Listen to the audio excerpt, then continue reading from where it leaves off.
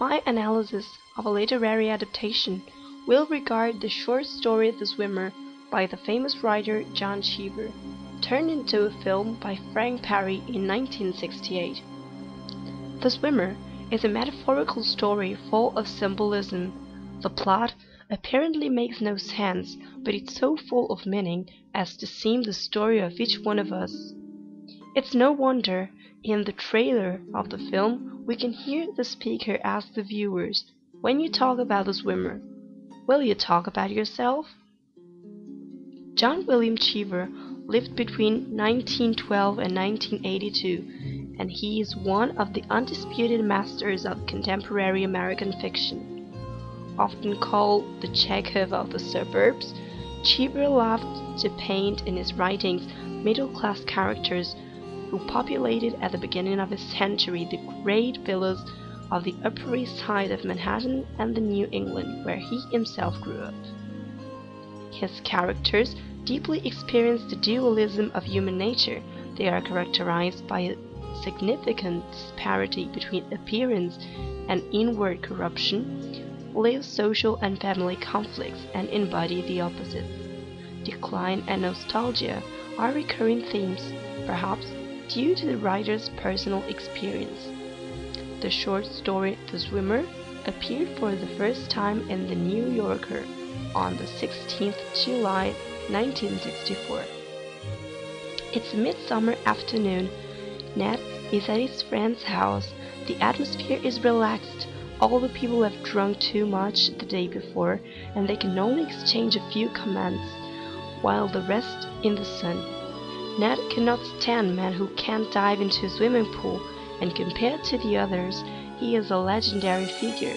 For this reason, he decides to get up and carry out his idea, swimming home. His villa is located 8 miles south from the house of his friends, and he can easily reach it waterways. A road made of 15 private pools and a public one. He knows the pools one by one. He knows the names of all owners. They form a river, which he names after his wife, Lucinda. Ned begins his journey, step by step, different one another. Pool by pool, the viewer witnesses Ned's evolution. At first, he is welcomed by his friends. He is happy and physically handsome, but then he slowly finds out he has forgotten key events of his life and of that of his neighbors. His body wakens. His dignity is trampled on several times, both by how he is treated in the public pool and by his friends' innuendos.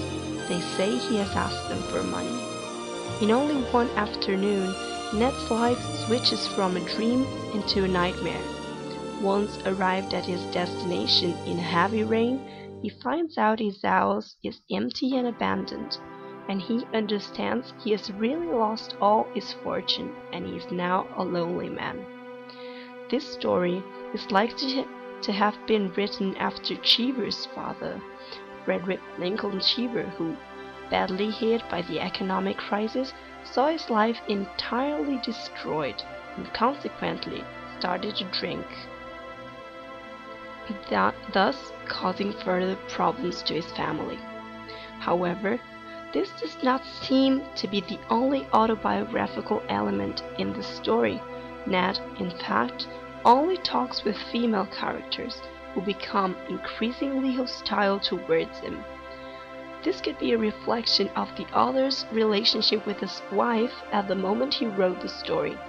Male characters do not appear very often. They don't talk and are somewhat subdued. This helpless man might embody Cheever's inability to interact with his wife, his feeling of being victimized and belittled by such a bulky presence. Ned's journey towards the truth he has tried to hide himself is marked by the kindness of his friends, the weather, the condition of his body, and his memory which wavers. Ned starts his journey on a summer Sunday. Everybody is smiling. His body is strong and beautiful, although he is not a young boy. He is happy and he feels he could do anything. When he gets home, however, things are quite different. Lonely, tired, and strengthless, he finds his house deserted and in ruins. He must now face the truth, face its economic collapse, his loneliness. And the viewer understands it's not a matter of an afternoon. It has been rather 15 years, an entire phase of his life, of his dramatic decline. In 1968, The Swimmer, directed by Frank Perry, was screened, starring Burt Lancaster as Ned Merrill. The critics did not like the film. Columbia Pictures itself released it 2 years after production because it was too intellectual, and asked Sidney Pollack to direct 2 scenes, including the dialogue between Ned and his lover, Shirley. Lancaster's performance is the only positive element in the film. The actor himself called it the best film he did. The short story is only made of 11 pages. There are only a few dialogues, and Ned's feelings are told by the description of the environment, rather than by the characters' words. It is therefore clear that in writing the film's subject, Eleanor Perry, the director's wife, had to create new dialogues and events. In the story, the protagonist can move from a place to another much more rapidly than in the film. For this reason, there are 15 pools in the story and only 9 in the film. The highway is next to Shirley's house, and the order of the pools is slightly different. 2 dialogues are inserted. The first takes place at the Biswangers, where Ned recognizes his hot dog wagon and wants to have it back.